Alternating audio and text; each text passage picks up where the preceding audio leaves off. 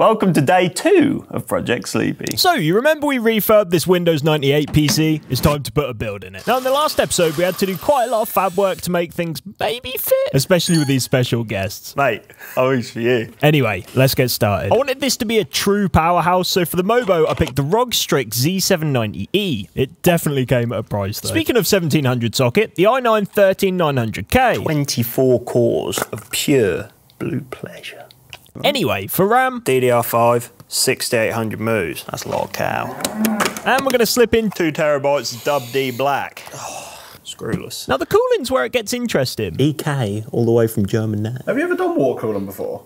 Let's figure this out together. We got a cutter for the pipes, and I assume enough fittings. Let's mount some hardware. There's some tedious fab work to get this in. Anyway, with all the hardware mounted, we need to figure out where to run our tubes. And fill them. What if it drips all over the 4090? Mate, I'm stressing.